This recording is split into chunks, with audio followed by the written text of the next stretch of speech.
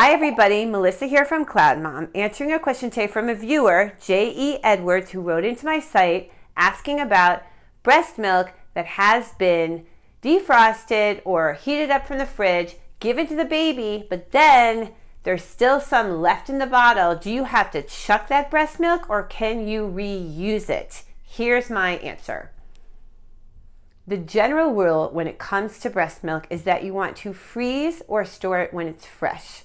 So once you have expressed breast milk, you either want to freeze it as soon as you can and at the very latest at the end of that day, or you want to immediately put it in the refrigerator, and there's a certain period of time during which you have to then use that milk which has been in the refrigerator. But this question is a different question. In your question, I've taken breast milk, I've either defrosted it or I've taken it out of the refrigerator, I've then put it in a bottle for my baby, I've heated it, and I've started to give it to my baby, and then there's some left.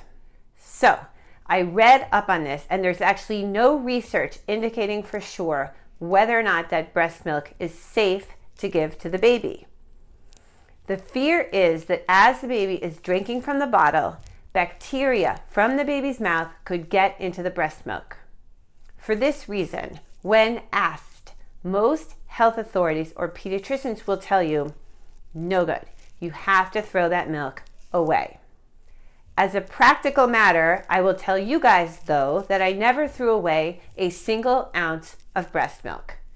If my baby left a little bit of milk in a bottle, which I considered, liquid gold, I did put it back in the refrigerator, reheat it, and use it at the next feeding. Definitely check with your doctor and see what he or she says. But I never had a problem with this, and I certainly never had a baby who had any gastrointestinal distress or anything which could have been related to that breast milk that was being given for a second time.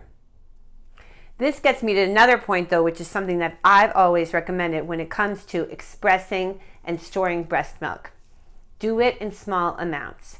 It so behooves you to have small quantities, 2 ounces, 4 ounces, that you can defrost and know that your baby will be consuming all of that at a feeding, because it just makes it that much more efficient.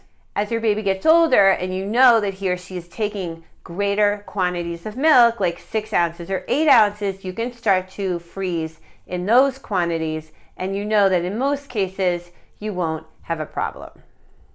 Thank you so much for writing into CloudMom. I really, really appreciate it, and see you next time.